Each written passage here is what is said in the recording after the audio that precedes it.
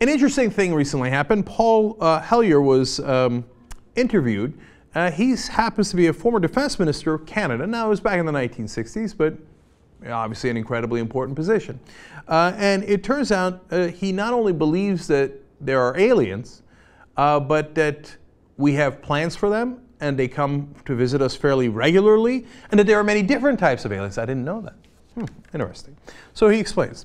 Look, we have a long history of UFOs, and of course, there's been more activity in the last few decades, of course, since we invented the atomic bomb. They're very concerned about that and the fact that we might use it again.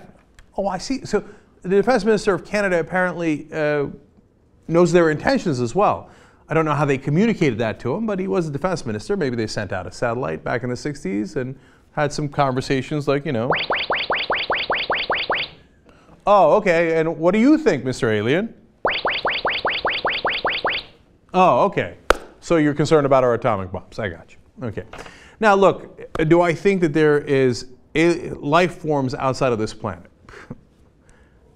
I would be shocked if there weren't, right? Why? It's a big, big universe. You think, I mean, what hubris to think, no. This tiny little planet here in the middle of our universe, only one. Only one where life came about. That seems, well, improbable. Now, did they actually arrive here? Okay, if they did and they communicated with this guy, I'd be a little surprised, right? But I have no opinion on that.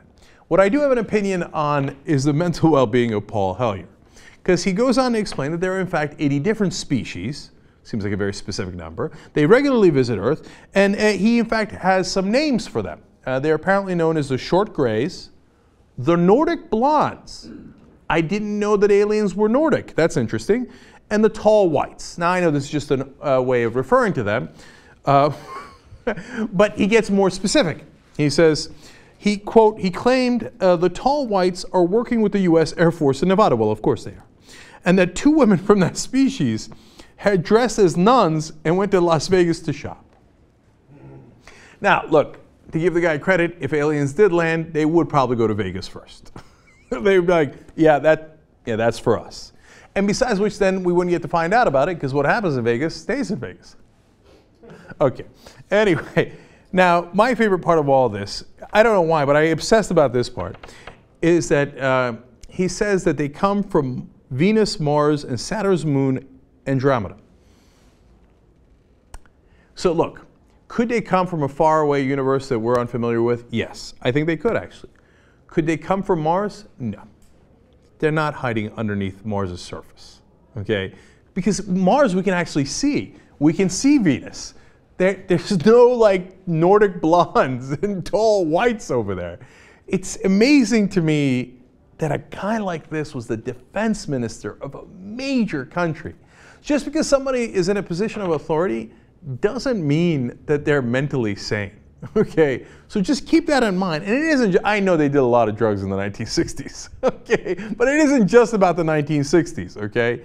So when you see these guys, you think they're all like, oh, no, he's in a position of authority, so he must have things figured out. A lot of them are cuckoo for Cocoa Puffs. Remember this guy the next time you trust someone in authority.